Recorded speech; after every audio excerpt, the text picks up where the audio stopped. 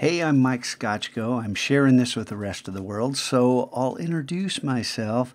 I'm a teacher, but I came into teaching late. And when I began teaching in 2002, I started hosting MacLab Saturday School. I opened up the lab on Saturdays, and you know what? Kids came in. And this last Saturday, we were having another one of our meetings, and I got an email from Dave Burgess. And if you don't know who Dave Burgess is, go to Twitter, type in hashtag TLAP, T-L-A-P, teach like a pirate, and you will discover one of the most rockin' teachers anywhere. And I'm privileged to know the guy because he taught at our district before he went out to fame and fortune and enriching educators all around the United States and the world. Anyway, Dave sent out an email. Well, he posted this to his website about a math problem going viral. And because I subscribed to his blog post, his website, I got an email and I followed it up and I saw this. Now, true confession time. I studied algebra over 40 years ago, and the word, studied probably doesn't apply. Like most of my schooling, I faked my way through. Algebra to me was something I could look at, perform an estimation, and then arrive at a correct answer without understanding algebra at all. So I'm going to try to explain algebra in a second video that's not going to happen right now, based upon my very ill-prepared experience as a student.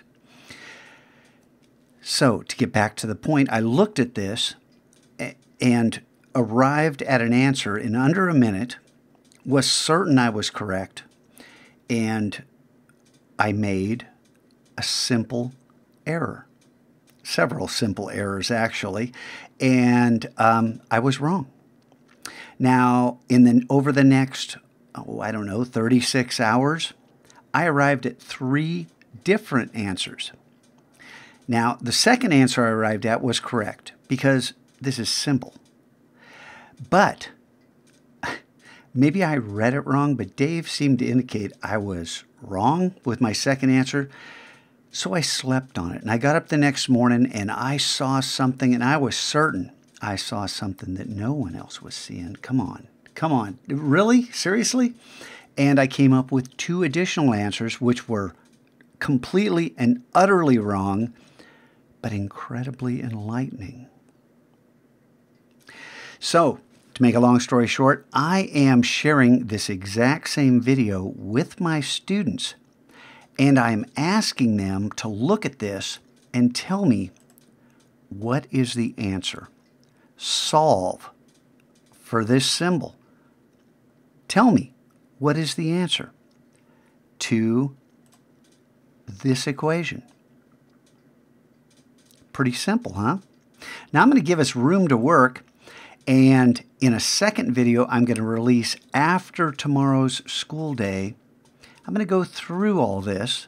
There are lots of things hidden inside these folders. I'm teaching Photoshop right now, so this is one of those feeding 2 birds with 1 seed lessons where, hey, we can learn something about Photoshop, and we can learn something about algebra, and we can learn something about critical thinking, and we can have some fun in the process, because education is supposed to be fun, right? Oh, yeah. And I left out some stuff at the top because I don't want to give away what it is I got so utterly and completely wrong that was so incredibly revealing. Some of the greatest learning happen from your greatest failures. And I failed quite publicly on Twitter. And thank you for providing this platform for people to hang it on the line, crash and burn, and learn something they would have not otherwise had a chance to learn.